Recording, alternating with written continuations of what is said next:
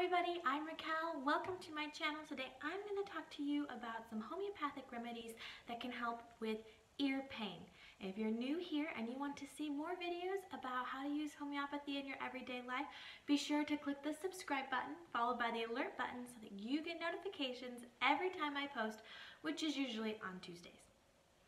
Have you ever had a child complain, possibly quite emphatically, that their ear hurts a lot, but you aren't quite ready to reach for the Tylenol or the antibiotics just yet, and you want to give something else a try? Well, I have good news for you. There is homeopathy for that. Today I'm going to cover 10 common homeopathic remedies that can help if someone is experiencing ear pain, whether that pain is caused by a bacterial infection, a viral infection, or some other unknown cause. In homeopathy, the diagnosis is not important. It is the symptoms that we are following to find the match. Now, as always, the information provided in this video is intended for educational purposes only and is not intended as medical advice. If there's ever any doubt as to whether someone needs to see a medical professional, be sure to contact that proper health professional. All right.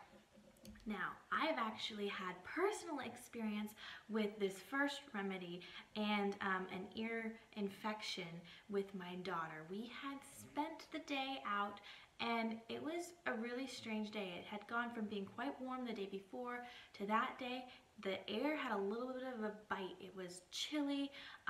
We weren't quite as well dressed as we should have. My daughter does not like to wear jackets, no matter how much Mama would like her to. And she did get a little bit chilled out there. And later that day, she came to me saying that her ear was starting to hurt. And I wasn't quite sure what was going on yet, but she fell asleep and woke up a little bit later screaming in pain. She was rolling her head around and just completely distraught and distressed. And that is aconite. The key note for aconite is sudden onset that comes on after exposure to cold, or often after exposure to cold, and usually the person is quite distressed or distraught. They may seem like they're in a bit of shock and very over the top almost. And so I gave her one dose of the 30C and she fell asleep 5 minutes later. You guys, she went from screaming and rolling her head around and not responding to me talking to her to 5 minutes later she would respond to me and she laid down calmly and fell asleep. A couple of hours later, she woke up. I tried the dosing and plussing method. If you don't know what I'm talking about, be sure to check out my video on dosing. And I plussed 30C, it wasn't cutting it, so I went to the 200. 2 minutes later, she fell back to sleep. She woke up in the morning, happy as could be, as though nothing had ever happened. She slept the whole rest of the night through and was her perfectly happy, normal self. It was really cool to see that almost instantaneous transformation. But that is aconite. Sudden onset, often after exposure to cold, and they are usually very distressed and distraught. Remedy number 2 is belladonna, and this one also comes on suddenly and is quite severe. There are often pounding or throbbing pains in the ear, although it may also feel tearing, or it may radiate into the cheek and down the neck. Belladonna is often worse on the right side.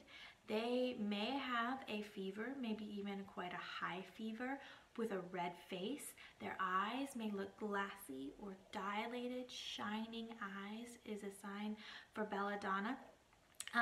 They are sensitive to jarring movements. They don't want to be jiggled. They just want to be still. And they may be a little excitable or restless, maybe even angry. A good one to try if belladonna seems indicated but isn't working is ferrum phos. A lot of it looks very similar to belladonna, but it's not quite so intense. It still has the throbbing pain and the red hot, but not quite as intense as belladonna. So that's number 3, ferrum phos, which is a good one to try if belladonna seems indicated but isn't working yet. Next up is chamomilla, and when a person needs chamomilla, they're gonna have that typical chamomilla anger and peevishness. They might want to be held, but they're still not going to be happy with you, even if you give them everything they've asked for. No, it's not how I wanted it. I want something else. That just, you can't please them. They are worse for heat. They aren't going to want that nice warm rice sock on their ear. They probably will kick off their covers in bed. They might have one red cheek and one pale cheek.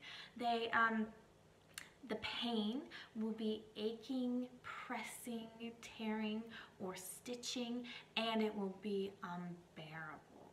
And then chamomilla earaches often accompany teething, and they might have some clear snot that goes along with it.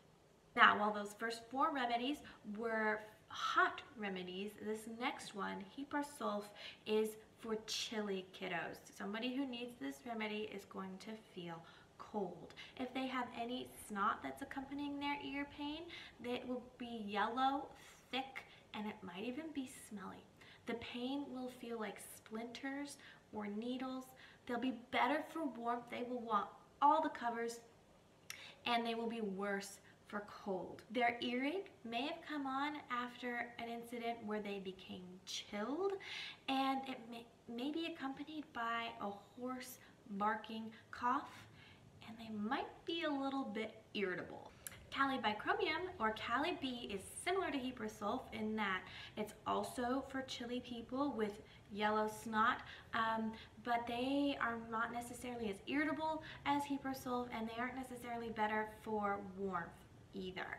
The pain is sort of a stitching kind of a pain. It's usually worse on the left side, and the pains may stop and go suddenly. Next is mag phos, and that one is for shooting pains that are better for warmth and better for pressure. So they might actually like that nice warm rice sock on their ear.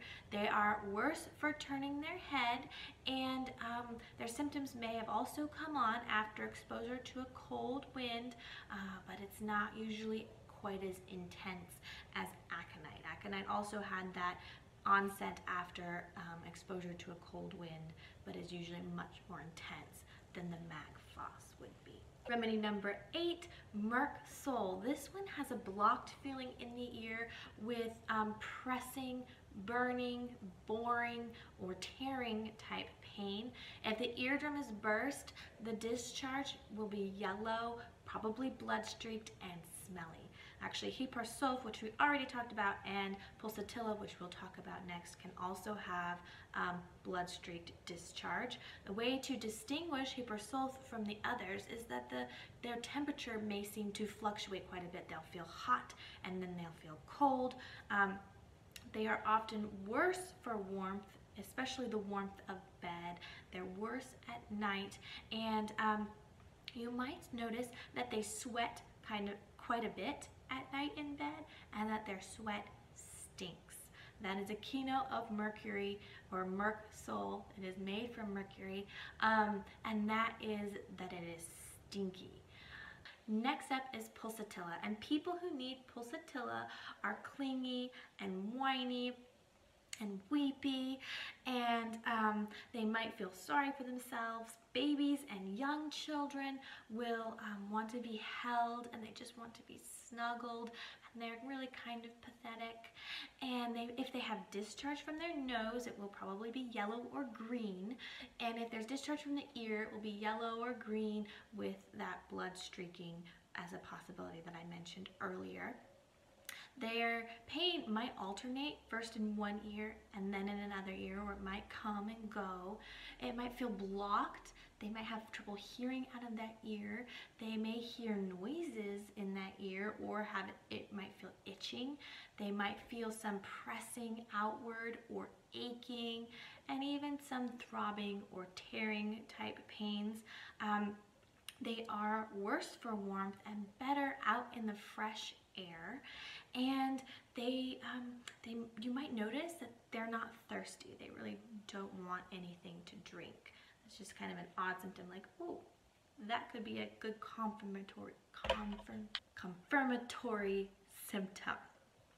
Often earaches that need pulsatilla will come on after a cold that had pulsatilla symptoms, and actually pulsatilla is the #1 remedy for the ear pressure that comes on from the changing air pressure, either driving up mountains, or flying. That ear pressure that comes on, it's actually the first remedy that you should try if you're dealing with that blocked, kind of painful feeling from flying.